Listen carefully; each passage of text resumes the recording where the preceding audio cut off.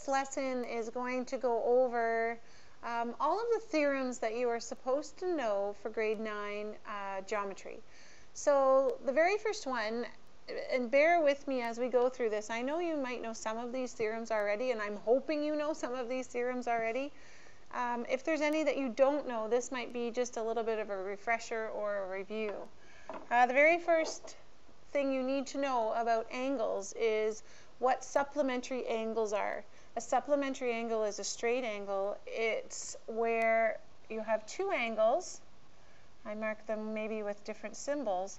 The sum of the two angles is 180 degrees. This is one of the properties that a lot of students miss, and it's actually really helpful when you're looking at different angles, different diagrams with angles hidden inside, and trying to remember this straight line property. Here we have, these are supplementary angles. Together they add up to 180. So what you need to ask yourself is, what must the missing value be in here? So we want to know what angle M equals. If this angle on this side is 50 degrees, what is the other angle? Because together they have to equal 180. So to show your work, we might take 180 and subtract 50, and we get 130 degrees. So M equals 130 degrees. We found the missing angle. Complementary angles add up to 90 degrees. So the sum of the two angles, 90 degrees. Together, you see it hidden here, there's this little right angle hidden. And what that means, that symbol, we've seen it before when we did the Pythagorean theorem, that means that there is a right angle there. So together, these angles, if I mark them with different colors, maybe this is an angle there, and we have a different angle here. Together, those two angles add up to 90 degrees. You see that there's this nice marked 90-degree angle. If this angle up here is 20 degrees, what must the missing angle be? You know that 70 and 20, that would be 90. So you know the missing angle is 70. How I would show that, I would take 90. I know they add up to 90. I'd take away the angle that I know, and I'd be left with 70. So I know that y equals 70 degrees. The next property, opposite angles, just are that, opposite. They're across from each other. So for example, AOC. So AOC would be this angle. If I look at that angle, and I know that that angle is about 95 degrees or something like that, I know that the one across from it, directly across from each other, that they equal each other. So then we look at, so what I want you to say, opposite angles are equal. You might get this question on a test asking you for this missing angle over here. And then you say, yippee, because that's so easy. If it's 80 on this side, it's 80 on the other side. So x equals 80 degrees. Let's think back, though, to another theorem we did. We talked about supplementary angles. I want to know what this angle is up here. Do you think you could do that? Because they equal each other. Notice this is a straight line. If they have to add up to 180 together, 100 plus 80 would be 180. This one must also be 100 degrees. If they're across from each other, they equal each other. They're opposite angles. The sum of the interior angles of a triangle, they add up to 180 degrees. So when we do questions, there are a couple of different ways that teachers might get you to do this. They might want you to take the angles that you know, 79 here and 45 there, and add them up. So a lot of teachers ask you to add them up first. If we took 45 and we added 79, okay, and you add them up and then take that away from 180. Another way a teacher might ask you to do this is just to take 180, which is the sum of all of them together, and subtract the angles that you know. And whatever you're left with, that would be the missing angle. So I don't know, it depends on how you've done this in the past. It depends on what feels comfortable to you. When I do this, I get 56 degrees. When I add up 79 and 45, I get 124 degrees.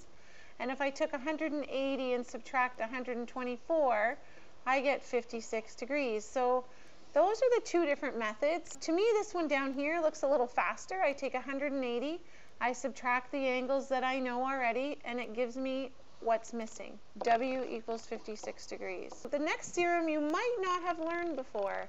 I usually teach this and students feel like they might not have seen this before. It's called the isosceles triangle theorem. Isosceles triangle means that two of the sides of the triangle are the same length. So you might remember equilateral triangles and scalene triangles.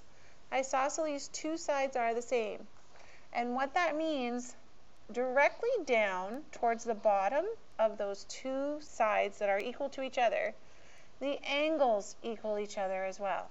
They are equal. So what does that tell us about this diagram over here?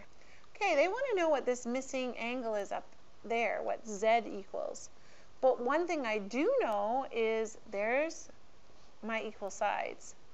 So at the bottom of those equal sides, or opposite the equal sides, if it's 50 degrees on this side, it's 50 degrees on this side. So what does that tell you about Z, angle Z up at the top that might be unknown? We don't know what it is right now. I know that 50 and 50 equal 100. I know my triangle adds up to 180 degrees. If I subtract 100, I get 80, which means that Z must equal 80 degrees. Equilateral triangles. So there's another theorem in grade 9 that you need to know. An equilateral triangle, just that word, hopefully you know that that means all the sides are equal. So these little marks show that all of those side lengths are the same. And what happens to the triangle then is that all of the angles must be the same. So what does that mean? I know this angle B, this angle C, this angle, they call it Y or A, they equal each other. So what is the measure of each one? If we take 180 degrees, if we divide by 3, we get 60. And if I add up 60 plus 60 plus 60, I get 180. So that must be the measure of the interior angles of every equilateral triangle. The exterior angle theorem, this might be new to grade 9 for you. I don't know if you would have seen this before as well. What it is suggesting is that the angle, this is called an exterior angle because it's on the outside of the triangle. You can create exterior angles just by extending. There's an exterior angle. There's an exterior angle, like that. We extend the different sides of the triangle to make them a little bit longer, and you create an exterior angle. So this is suggesting, the exterior angle theorem tells us that on the inside here, across there and there, those angles add up to the one on the outside. A plus B equals C. So what this means for our question here, this angle here plus 20 equals 60. So something plus 20 is 60. How would we figure that out? This time I might take 60 and subtract 20, and I get 40. So do you think that works? Does 40 plus 20 equal 60? And it does. So we know for sure that x equals 40 degrees. Parallel line theorem. We've talked about this already in the last lesson. Corresponding angles, they make an F. I know it's upside down. What it states is that corresponding angles are equal. So x equals w in this case. They're in the same spot, but one is higher and one is lower. This one, AWX. So they want to know AWX. This sort of terminology right here, notice that the W is in the middle. So AWX. You go in that order from A to W to X. And that means they're talking about the angle that's in the middle, angle W. Okay, so this one, we're asking to find the measurement there of that angle right there. And as long as you can notice and see that there is an F, angle AWX equals 95 degrees. They are the exact same measurement. Parallel line theorem for alternate angles. Remember that alternate angles make a Z. So alternate angles, they're talking about BWX, WXC. So because I see that there's a Z pattern there, they are alternate angles. one is on one side of the transversal, one is on the other, they equal each other. So they are equal. From B to W to P, that's this angle. They're asking you to find that angle. The only thing that helps me in this case is my nice Z here, my alternate angles on one side and on the other side of the transversal. So BWP must equal 110 degrees because they're on opposite sides. Parallel line for co-interior. So the last property, the last theorem here that you need to know, co-interior angles. This is a little different. It forms a C pattern. They're asking about BWX, BWX, so here, and WXD, so WXD here, those two. Right? So if you focus in on angles like that, I might use different markings. We can use any symbol, X's and O's, or check marks, or stars, or any symbols, but this time I don't want my symbols to be the same.